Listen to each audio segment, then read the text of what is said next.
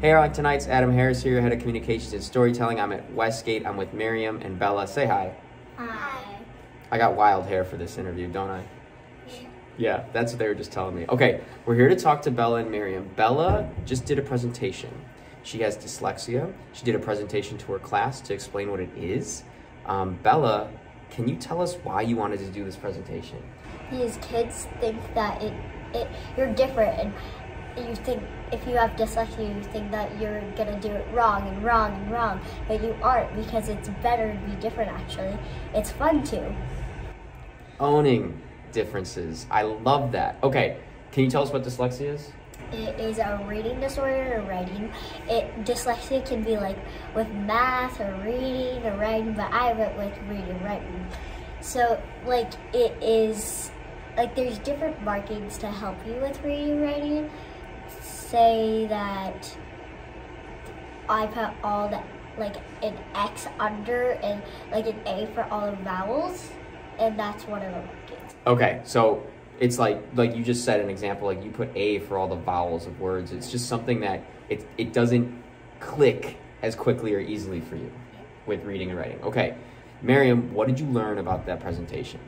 Well, I knew what dyslexia was, but I didn't know how they could like help themselves push through their disorder. Right. And you said something to me interesting too before, like it being about like a step back, I guess. Yeah, because it isn't really a disorder, it's just like pushing you back from learning. And then being aware of it, I'm sure, is such a helpful thing, right, Bella? Yeah. Okay. How did it feel making this presentation? Like it was such a cool thing for you to do, to be able to like make this and say it in front of your class. How did it feel doing that?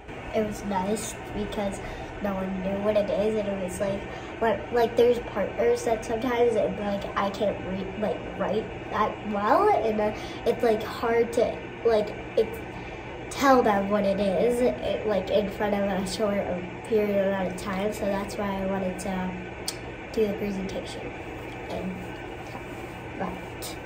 And how did you feel, Miriam, when she was giving her presentation? I felt like, well, I didn't really know, but I knew that even though I didn't have it, I could still acknowledge people that do. You all did a great interview. I'm excited that you're gonna get to go on break in a couple days. Actually, you know what? I have one more question for you. We didn't practice this one. Okay. New Year's Eve's coming up. Do you guys have any resolutions that you want to make? What do you think about the new year? What does that mean to you? Does that mean anything? It's like just a new year to start things out. Yeah.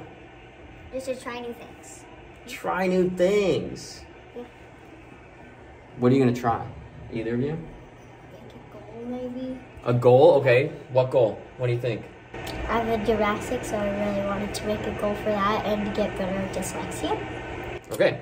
Gymnastics, get better at dyslexia, and you're reading and writing, right? Get better at reading and writing. Okay, cool. Miriam, what about you? Well, I am a competitive dancer, and I am really close to getting my aerial, so next year I would like to get my aerial. Okay, 2023.